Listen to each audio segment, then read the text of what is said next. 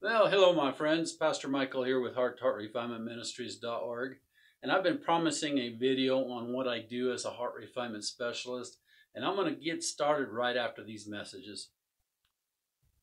Praise to the Lord, the Almighty, the King of creation.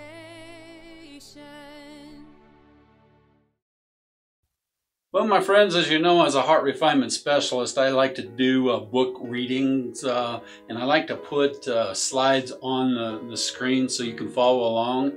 I'm going to do that in this video presentation because I want you to get an idea of what a heart refinement specialist is. So I'm going to back up and I'm going to talk to you about that a little bit. I'm going to put a slide on the screen here next to me. And as you can see, it has a heart on there. It looks like a really nice heart. But at the top of this slide, my friends, it says, what is a heart refinement specialist? The best way to explain what a heart refinement specialist is would be to break down the three words that make up the question. So we're going to break down heart refinement specialist. The first word is heart. In the context of this type of heart I am referring to is the emotional spiritual heart.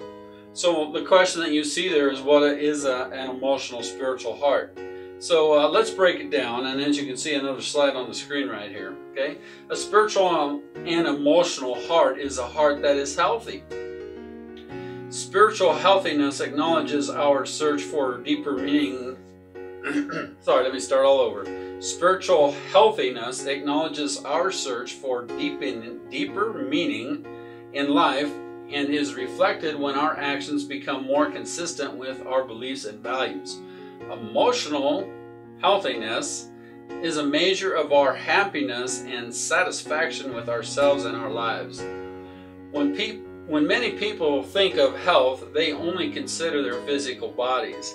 If you want a vibrant, healthy life, be sure to pay attention to your spiritual and emotional bodies too. As a heart refinement specialist, my job is to show you how. Okay? Overall, Americans are not in a good state of health. One of the contributing factors is that most people link health exclusively to the physical body. While the physical body is important, when we only associate health with our physical body, we fail to recognize our factors that contribute to our overall well-being. Most ancient cultures points to a connection between body, mind, and spirit, and recognizes that each composed a part of the body. Okay? Now, integrated medicine and healthy psychology are beginning to recognize that health is influenced not only by the physical body, but the spiritual, mental, and emotional bodies too. Your health is dependent on all four factors as opposed to just one of the four. Building into this concept, your overall health is also influenced by a trickle-down effect. The physical body is affected by our emotions. Our thoughts direct how we feel, and our energy levels swing our mind and our thoughts. Let's get more specific in the details of each body and the practices you can follow to maintain their health. Okay, so what I'm going to do is I'm going to put a slide on the screen here, and it's going to talk about our emotional body. Okay, being a health refinement specialist has an awful lot to do with our emotional body. Okay, so let's cover that to start with. Okay, the emotional body, your emotional body is comprised of your past, present, and future emotional experiences. It is the aspect of us that houses emotions such as anger, sadness, fear, hurt, guilt, resentment, jealousy, and shame. Whenever we have an experience, it generates feelings that are associated with past similar experiences. And we develop a label to identify the emotion. Emotions and memories are categorized and stored, and they influence how we respond to experiences at that moment. As energy flows down from the mental body into the emotional body, it can dump into stored baggage from past and create some turbulence. Stored baggage can come from past fears, which can project into the future and cause anxiety. Or it can come from experiencing a loss of anger or resentment towards someone, which can cause anger and resentment later in life when the same thing happens with a different person. You may even develop a belief that all people are this way. When there is excessive baggage, thoughts from the mental body will generate emotional stress that trickle down and affect the physical body. A person with overwhelming stress will at some point experience physical symptoms because of the mind-body connection. According to an article published by Harvard University, research shows that the negative emotions can harm the body, and happiness is linked to our overall physical well-being. Therefore, it is imperative to develop emotional intelligence and do adaptive practices to have a more positive outlook on life, both mental and emotional. When our thoughts are more optimistic, our emotional states will be more positive, and when our emotional states are balanced, our physical bodies will be healthier. Okay, so now let's look at the spiritual healthy body. Before I put a slide up on the screen, I'm going to come and talk to you for a little bit. One of the things that I do, and it's a must, is I work a lot with books that I've wrote or written, and I put those pages of those on the screen next to me. The reason why, people, is I do suffer from a brain injury, and I suffer from short-term memory, okay? I can come and I can talk to you from my heart, but if I'm trying to read something and then talk to you about it 2 minutes later, I'll forget what it was that I read. That's why I do the slides on the screen. That's why I write a lot of books. I want everybody out there to understand if you have a mental deficiency, it should not get in the way of your emotional and your spiritual health.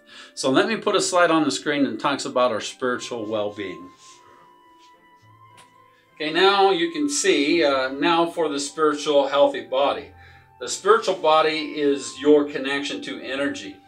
For some, this may be more closely tied to religion than spirituality. For others, it could have more to do with the atoms of the body or the quantum energy that science refers to. Whichever way you choose to view the source of your energy is perfect. Okay, energy trickles down from the spiritual body from source of the universe and first enters the mental body. To fully access the spiritual aspect of your being, maintaining a daily practice that keeps this connection open, if a blockage occurs, energy and information are unable to flow freely from the spiritual body down through the mental, emotional, and physical bodies. Therefore, a daily spiritual or religious practice is so important to maintaining this open connection.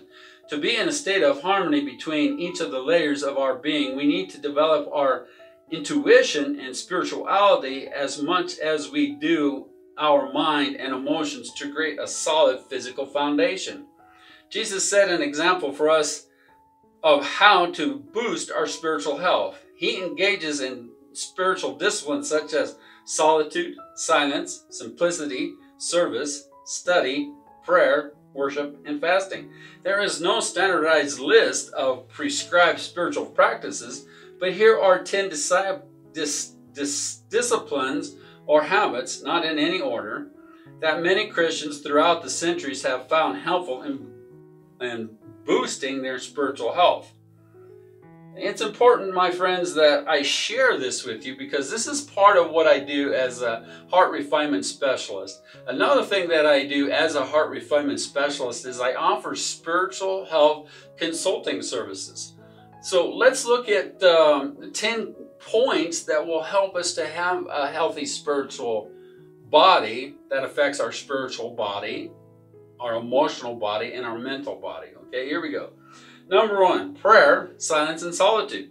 Spending time in God's presence, with or without words, empowers us, as it is a privilege and a gift to be able to commune with God through prayer. And number 2, listening to God, spiritual journaling. Listening, paying attention to God's whispers in your heart reminds us that God is active in our lives. Writing down prayers, thoughts, questions, longings, and hopes proves meaningful to many people in faith. Okay? One of the things that I do is I offer an online school called Heart Refinement School.teachable.com. Okay? That will allow you to write down prayers, thoughts, questions, longings, and hopes, and provides meaningful, and hopes provides meanings of faith to other people. I'm trying to reread number point 2, but the point is that in my online school, you can purchase a book and follow along with my teachings. My teachings are often done with PowerPoints on screen, okay? That helps you to be able to follow along, but also when I stop and make points, you understand that, but yet the page is open on the screen so you know when I'm making points. It's important. A lot of people, my friends, they will do something like this, and they'll write a book, they'll give you a book, and then they'll completely teach off subject or off topic of what that book is. I think that's confusing for people, okay? Let's look at number 3 here. Private corporate worship. Praising God opens us to the Holy Spirit, reorders our priorities, and redirects our paths. Worship connects us to God on a holistic level. Okay? Notice that's spelled W-H-O-L-I-S-T-I-C. Whole. Not broken, not set apart, but whole. Number 4. Bible reading and study. Meditating on God's Word keeps us focused on God rather than on our problems and wants. Through the Bible, God speaks to us and guides us personally. Okay, again, at the Heart Refinement Ministries School, you're going to be able to do a Bible scripture study that goes along with the courses that I'm teaching in that program. Okay, let's look at number 5. Obeying God's commands. Putting our faith into practice increases our joy. This is one of the paradoxes of faith. When we submit ourselves to God, we find ourselves, and in an odd way, we are freed. Okay, what are the commands of God? Okay, there are 1,050 commands of God. If we don't understand these commands, my friends, or we've never read them before in the context that I'm going to be teaching them to you on a playlist here on my YouTube channel, how will we ever know? And by the way, if you would like to subscribe by clicking on that button over there, you will get a notification anytime I share a video on YouTube. And if you like it, give me a thumbs up. I'd appreciate that. Let's look at number 6. Love God and our neighbors.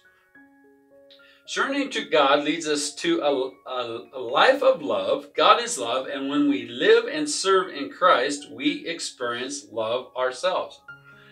And point number 7, stepping out in faith when urged to do something. Okay, God urged me to start this YouTube channel. God also urged me to start a discipleship training program through an online school. Okay, let's read what that says. Trusting in God's guidance strengthens our faith. When we dare to step out in faith, we learn that God is with us wherever we go, and that God is more powerful than our fear. And number 8, fasting, not necessarily from food, but perhaps from TV or something else. Finding time or space to pay attention to God by giving up something else blesses us beyond measure. We need to guard our hearts as well as our time from distractions. My friends, what distracts you from spending time with God? Okay? Number 9, a very good point, serving others. Reorientating our attitude away from the self keeps us on the right track. Following Jesus in serving others heightens our own experience of grace. And number 10, fellowship with other believers. That's very important. Building and being part of a Christian community equips us for sharing and caring. Within and beyond that community, the values of God's kingdom are different than those of the world, so we need to support and encourage. We need the support and encouragement of other believers in order to truly live as Christians in our daily lives.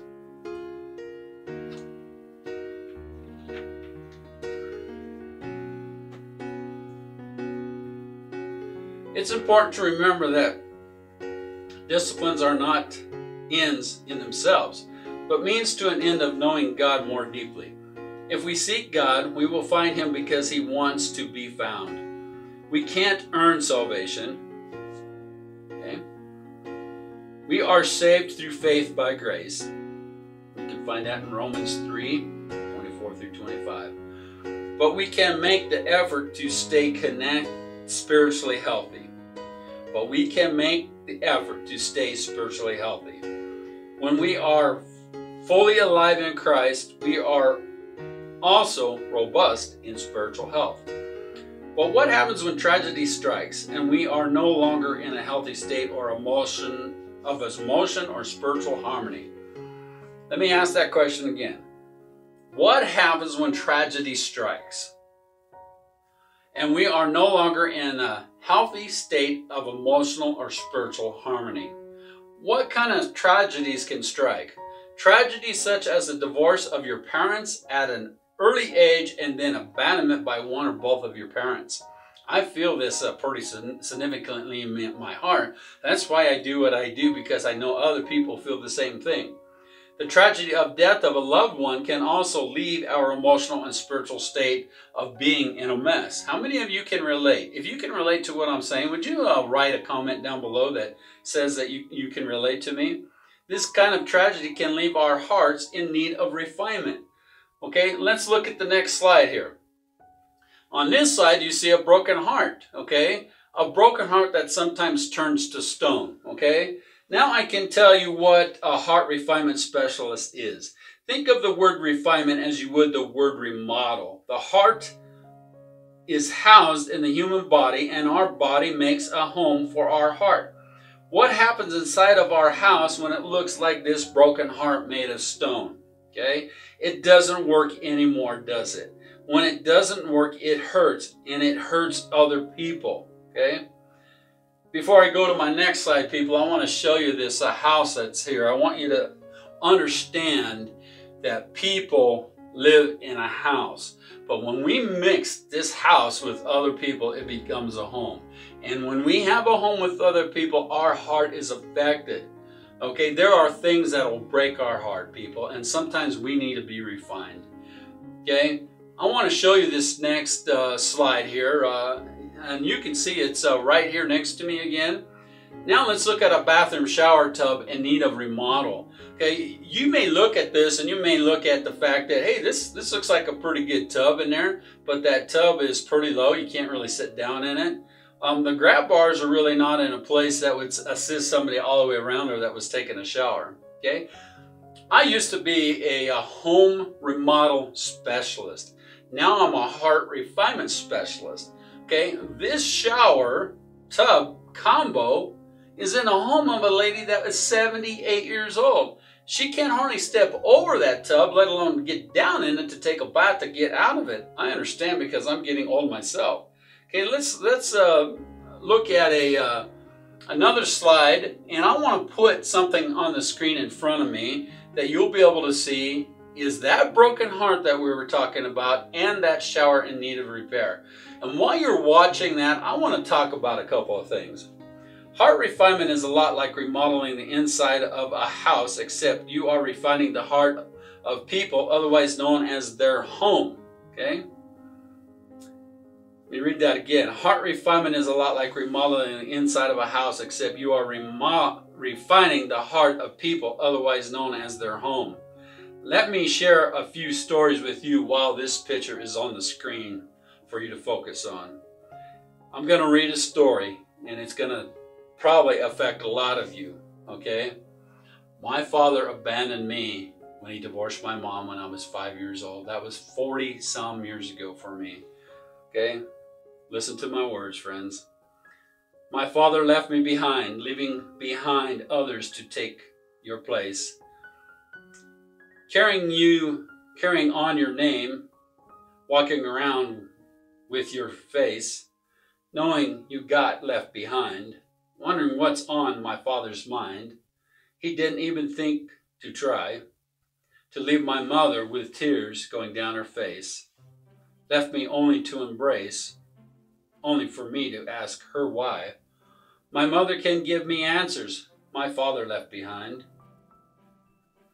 For he can give his love to another, but can't give his love to me. My mother would give her life as she's given life to me. My father I hope to love, will he ever really love me? He can take and make a life and keep living on. But what is it like to live without a father? He doesn't even know because he doesn't even care. He left me alone. And listen to this, my friends. Sometimes it takes a broken heart to find the tenderness that you so desperately need. This is a vulnerable story for me. To be honest, the last thing I wanted to do today was write this because it's a high feeling day. But then I thought maybe that's the perfect time to write. Maybe by letting my pain be real, valid thing, someone else will find and feel the pain. As easy as it is to tell myself I am less worthy, less successful, less of an expert, less professional, for having days when I feel like a mess, I know that none of that is true. Part of what makes me me is the fact that I know what it means to feel raw, anxious, and heartbroken. So that's what today is about. Heartbreak and tenderness. Not the traditional Hollywood kind of heartbreak with a dramatic breakup or a violent death. I'm talking the kindness of heartbreak that comes from wanting to support someone you love and realizing you have no idea how to actually do it. The heartbreak of confronting your own fears, of trying to expand your own body boundaries and finding you're not ready or you've fallen short. The heartbreak of disappointment or self-betrayal. Many times folks would use another word for the agony I'm talking about, but my heart hurts. Last night and felt like I was breaking, so I'm calling it heartbreak. Critics be damned. I know I'm not alone in feeling like I have to have it all figured out all of the time. I know I'm not alone in feeling pain over the realization of just how fragile and precious everything in this world is.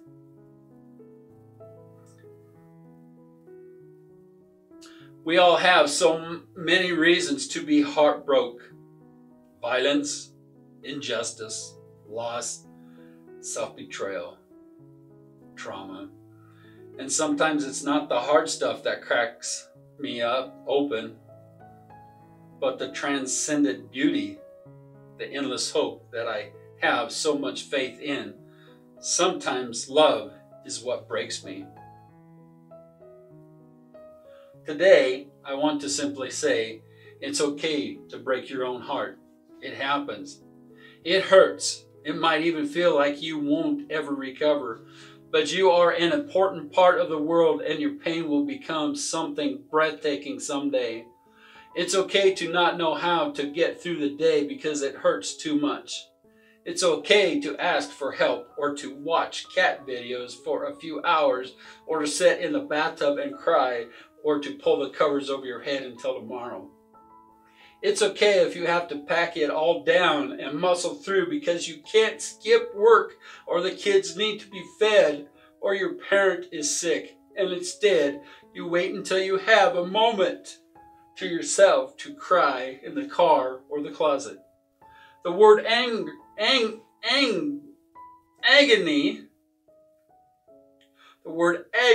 has been circling my thoughts over and over today.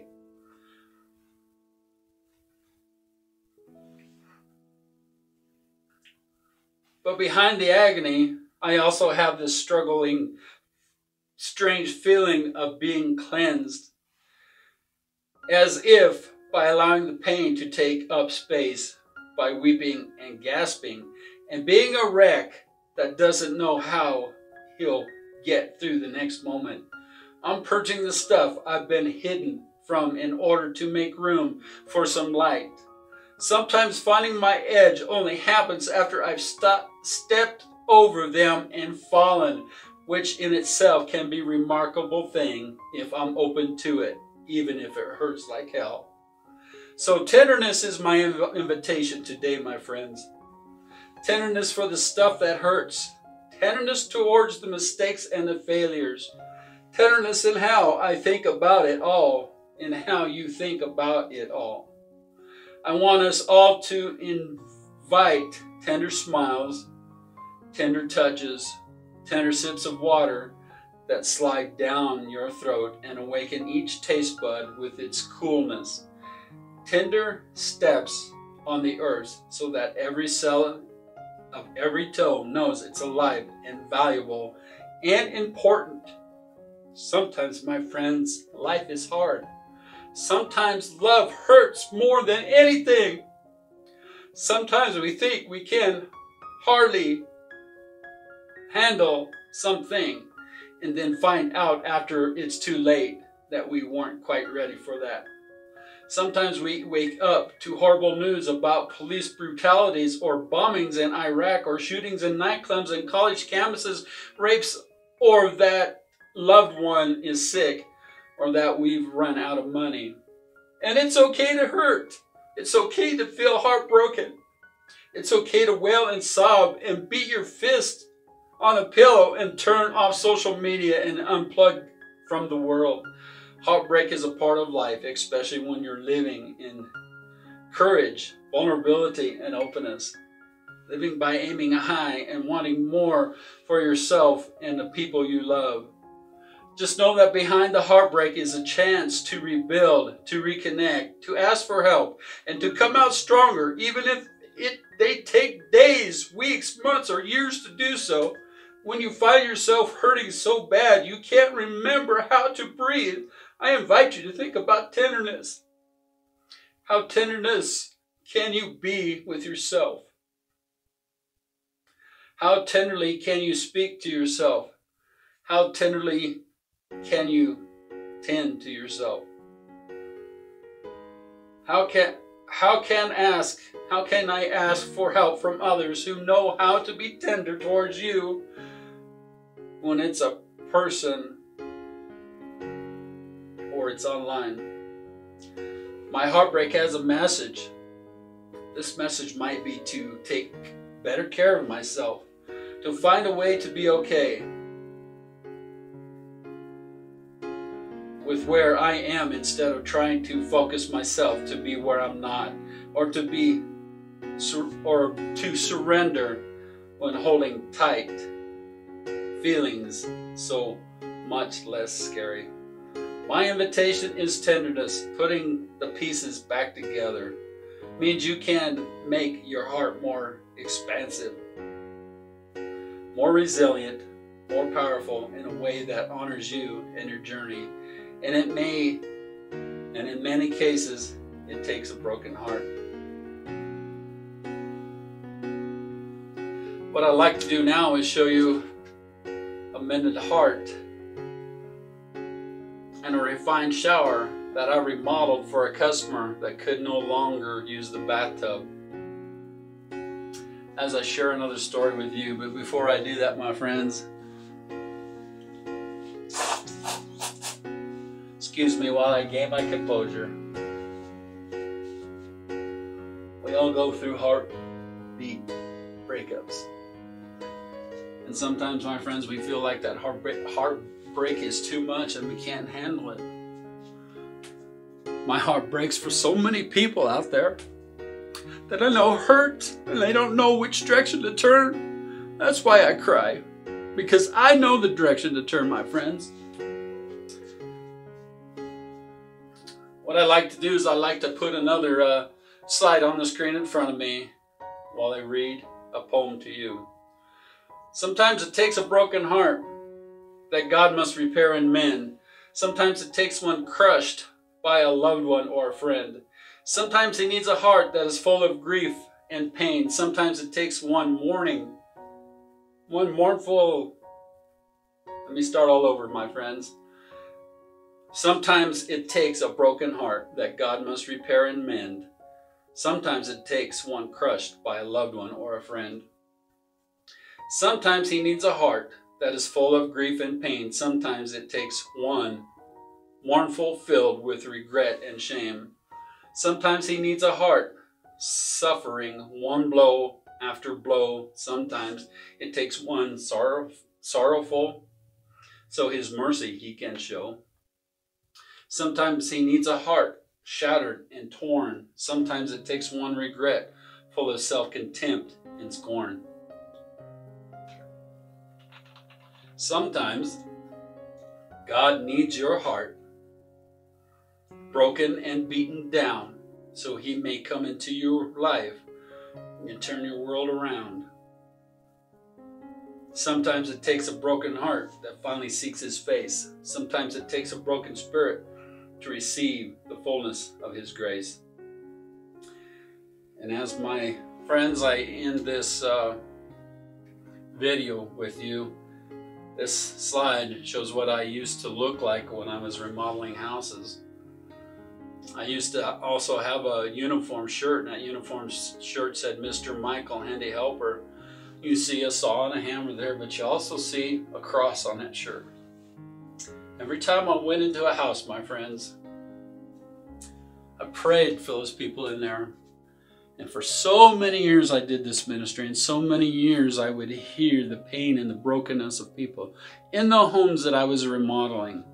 I would hear couples fight. I would hear children fight. I would hear children yelling at their parents and the parents yelling at the children. But my friends, I also heard this in churches, where people would go and they would seek the help that they so desperately needed. I've been to Celebrate Recover. I've been to divorce care. I've been to Bible studies. I've been to men's groups, men's retreats, couples retreats. And I always felt and heard the pain of people and their brokenness coming from the church. But when I stepped into the home, people, when I stepped into the house of the hearts of the people, it connected to my heart.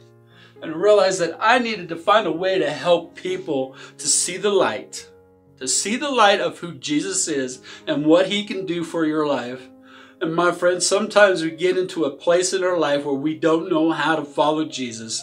We get caught up into the religious rules of this world, and we forget to focus on the one thing that can bring us peace in this world, and that's a relationship with Jesus Christ. But in order to have a relationship with Jesus Christ, in order to have access to God, you got to follow him through his way, his truth, and his life. And my friends, that takes 23 steps, if not more. So I thank you for watching this video. This is a very heartfelt video for me, because this is what I do.